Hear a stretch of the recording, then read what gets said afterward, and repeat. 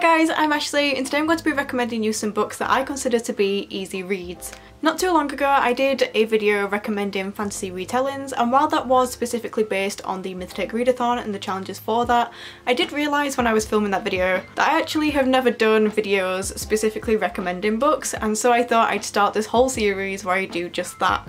So I do have the typical theme of seasonal recommendations coming up, and I think the next recommendation video after this one will be the autumnal book recommendations. But I do have a few other categories as well, and I'm starting off with the easy reads. Now when I say that these books are easy reads, I don't mean that in any kind of patronising or derogatory way. I just think that these books don't necessarily take as much brain power as a lot of the dense fantasy books that I usually read.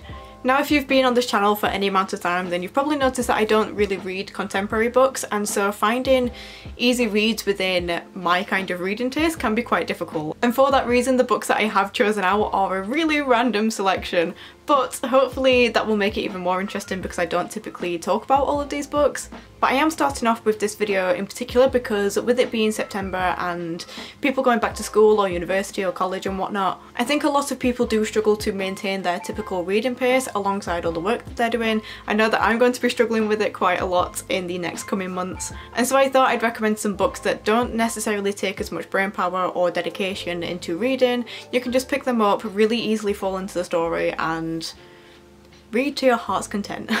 So after that babble of an introduction, let's just dive right in. So the first book that I'm going to recommend is How Long Till Black Future Month by N.K. Jemisin.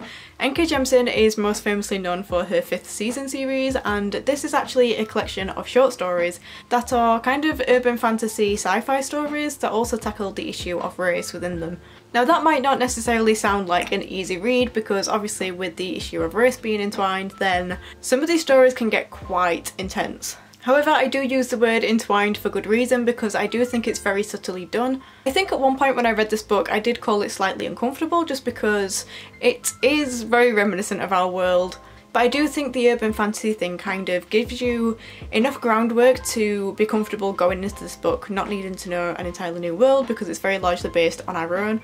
You don't need to learn an entirely new order or system, and it's just disconnected enough for you to feel like it's a new story and you can take yourself out of the world that we live in and escape into these ones.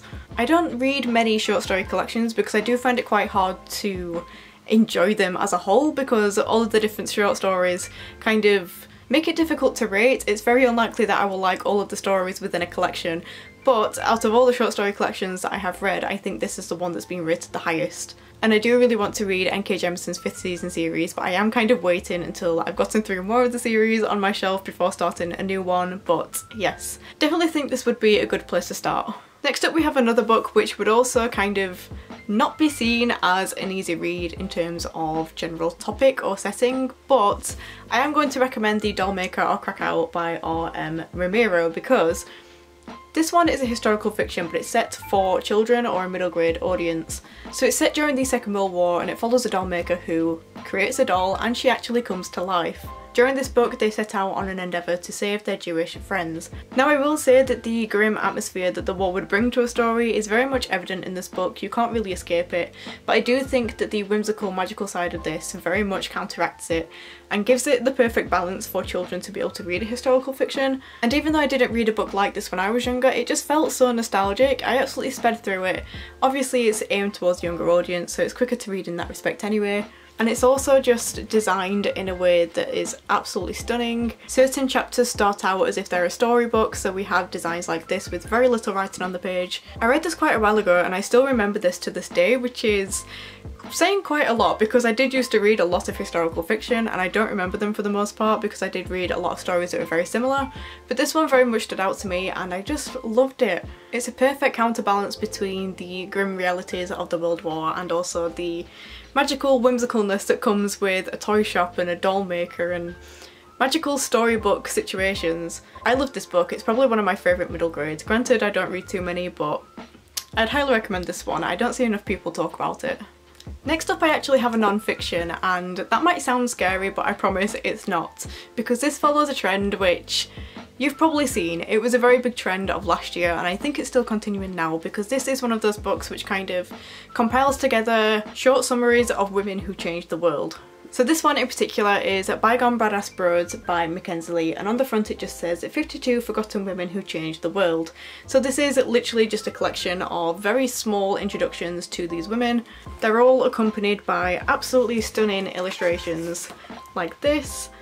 Mackenzie Lee is more popularly known for writing the A Gentleman's Guide to Vice and Virtue series. I haven't read that series, this is the only thing I've read by Mackenzie Lee, but you can very much tell that she is a contemporary author because this is a very contemporary non-fiction book. She kind of references things that you would know on social media. There's some jokes made, it's very accessible to read, and I do think that this is a very good place to start. There are obviously a lot of books like this. I do also particularly like the book What Would Bouddha Do, but this is the one that I started with. I absolutely sped through it. Obviously there's not too much writing to read, but it's just enough to give you a very good overview of 52 incredible sounding women. And I don't know about you, but I always feel particularly productive when I manage to read a non-fiction book quickly, so this is very much one of those books that would give you that feeling. Going back to the middle grade, I do also have City of Ghosts by Victoria Schwab. Again, I don't really read middle grade all that often, but I do think this one is a particularly good one because Victoria Schwab is very good at writing atmosphere. So this one follows Cassidy Blake, whose parents are kind of paranormal detectives, and they've actually just been offered a TV deal to go to Edinburgh and create a TV show about ghost hunting. What her parents don't know is that Cassidy actually can see ghosts, and so going to Edinburgh, which is dubbed one of the most haunted cities in the world, poses quite a problem for her.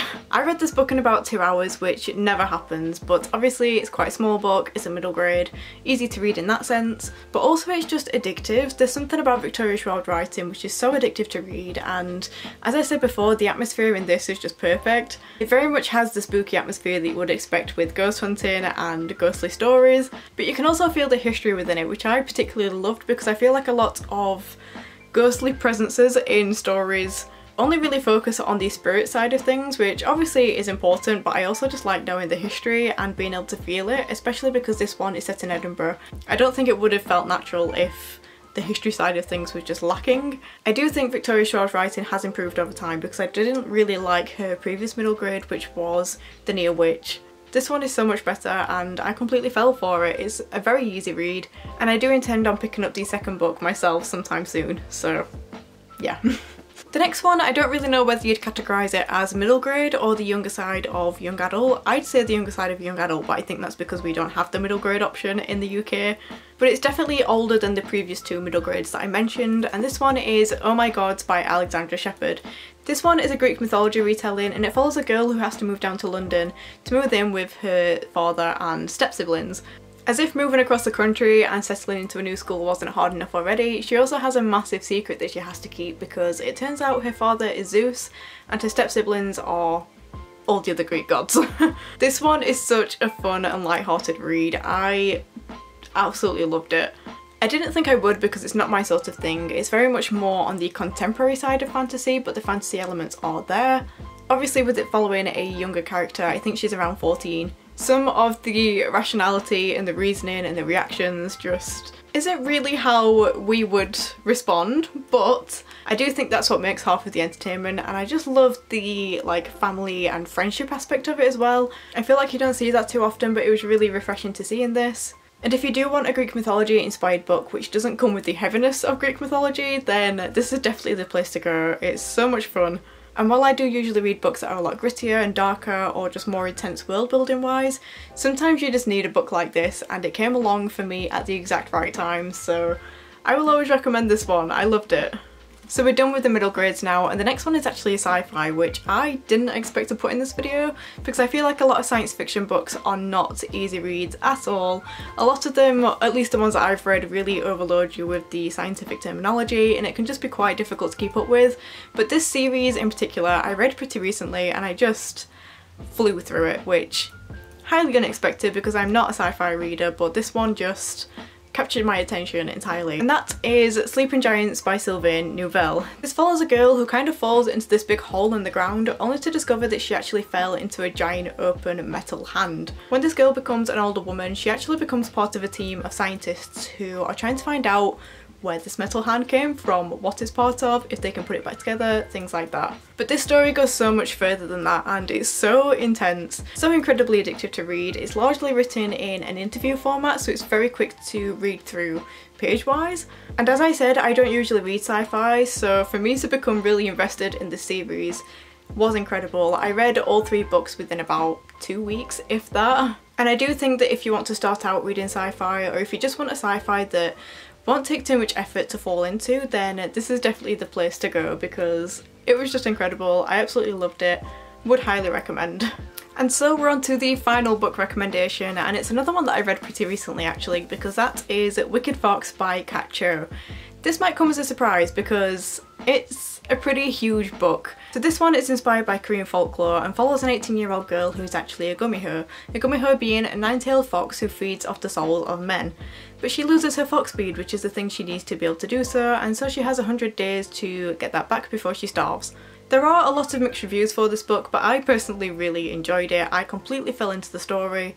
I feel like the characters' storylines and their personalities are really easy to just sink into. It took absolutely no effort on my part to just completely become invested in this world, even though it was very different from my own, because not only is it inspired by folklore and mythology, it's also set in Korea, which is a completely different culture to my own. But I just found it absolutely fascinating to read about and so addictive to read.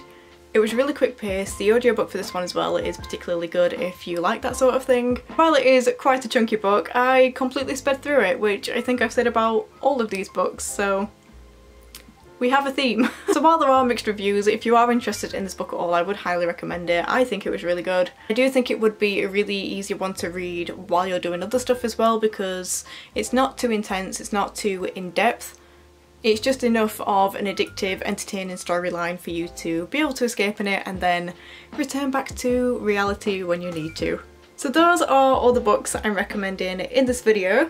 Let me know if you've read any of these and what your thoughts on them were if you have. If you have any book recommendations that you think would fit into this easy read kind of category, then please let me know down in the comments, because I'm always intrigued to hear more about them. As I said, I feel like a lot of the books that I read are quite intense, and so with going into my final year of university and working and every other thing I have going on, I feel like I need some kind of easier reads to counterbalance my university reading, so maybe I'll take some recommendations of my own.